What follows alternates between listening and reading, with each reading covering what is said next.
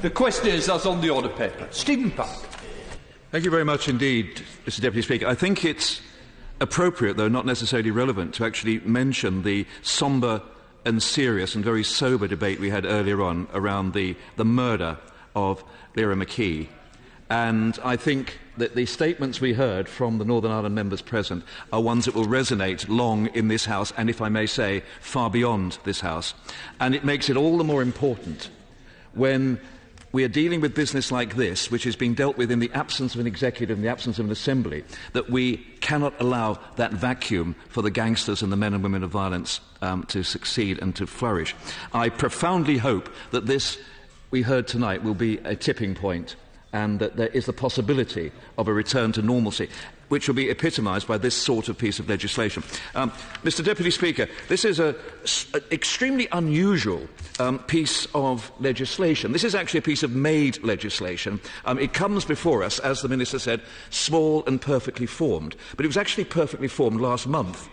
And it was what we call an unusual affirmative statutory instrument. Now, I'm sure that there are some people who actually lie awake at night dreaming about unusual affirmative statutory instruments. I do not count myself amongst those people. But this is a this is a piece. Mr Deputy Speaker, I'm being heckled from the back benches. What I do at night is entirely my own business. If I may say, one of the first questions I asked was, why is this piece of legislation made legislation? Why was it expedient for it to be made without the prior approval of Parliament? And the answer, Mr Deputy Speaker, is quite simply that the Secretary of State was deep in negotiations with the various parties in Northern Ireland, and it is a tragedy that we have had to take this piece of legislation now after all those negotiations have taken place. And I would actually ask the Minister, in the explanatory note that we've received, it refers to negotiations that have taken place with all the Northern Ireland political parties.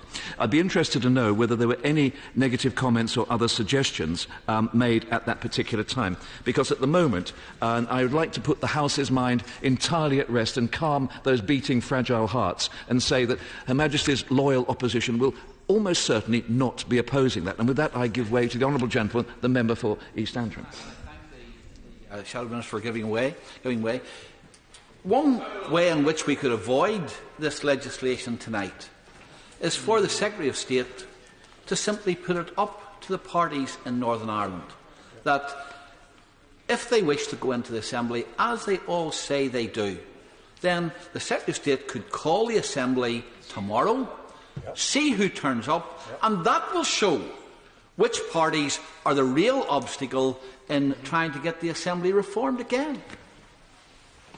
Mr Speaker, I have known the honourable gentleman for East Antrim for many years. I knew him when he was actually opposing his predecessor, and in a very impressive campaign. But I have to say he tempts me down a primrose path that I must sadly resist. I cannot, at this stage in my not particularly successful parliamentary career, claim to speak for the Secretary of State for Northern Ireland. The closest I've ever come to the Secretary of State for Northern Ireland is being on the other side of the dispatch box, and I'm sure she's quite happy with that. So I cannot possibly, with the sort of the distance I meant, I cannot, Mr Deputy Speaker, make any comment. I'm familiar with this statement, and the honourable gentleman has made it before. However, what I would like to say with regards to tonight, we do not intend to oppose this. In fact, on the contrary, we actually intend to confirm that our support for this legislation, but we would like to see some indication of the roadmap to seeing devolution restored. And I would, Mr Deputy Speaker, like to refer to my right honourable friend, the former Paul Murphy, now Lord Torvine, who presented this in the Upper House. And I have to say, Paul Murphy, who I remember very, very well indeed, is held in great affection and respect.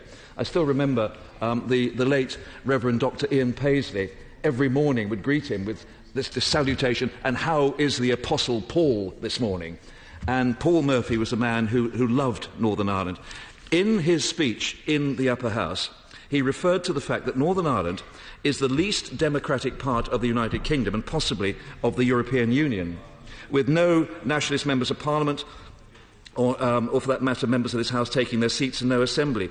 And I think tonight we realise the full impact of that situation. It's a situation that cannot be allowed to pertain. There's been some talk, Mr Deputy Speaker, of the talks being accelerated by the appointment of an independent arbiter, someone to oversee it. That is something which is a superficially attractive proposition, but I have to say that at the moment I understand that the Secretary of State is in discussion with 2 committees of MLAs, and I think we'd like to see how that progresses. I'll certainly give way to the Honourable Gentleman from Ballymena. North Antrim. Giving way. Has he any idea of what's going to happen after August expires? I mean, what we're being asked to support tonight takes us to August, and he knows how quickly July will pass for the marching season. Has he any idea what the plan is post-August? I did earlier on ask the Honourable Gentleman opposite for some indication of a roadmap of where we are. All I can say is that if the Secretary of State or the Minister, let alone myself or my colleague, the Shadow Secretary of State, had the remotest idea of where we would be in 2 or 3 months, then frankly we would be buying lottery tickets and not be sitting here tonight. I have to say, with respect, I do not know. All I know is that we have to show willing, we have to show determination, we have to show energy, we have to show an absolute commitment, because we cannot carry on with a situation where this sort of legislation is taken through the House in the absence of those who should be dealing with it, because this is Northern Ireland business and it should be dealt with by Northern Ireland legislators in Northern Ireland. I hope every single one of us accepts that. So, of course I could hardly refuse. I'm very grateful indeed. No, I'm sure you won't regret. No, I am sure the honourable member will not regret taking an intervention from me. I'm really very curious to know, having listened to what he's just said, whether in fact Her Majesty's loyal opposition, as we often hear the loyal opposition being described, whether in fact you would support, that means the opposition party would support the Secretary of State if she were to exercise the power that she has to call a Northern Ireland Assembly election in the event that the parties do not come to any agreement before the expiry of August. Would the honourable gentleman and his colleagues support the Secretary of State in that effort?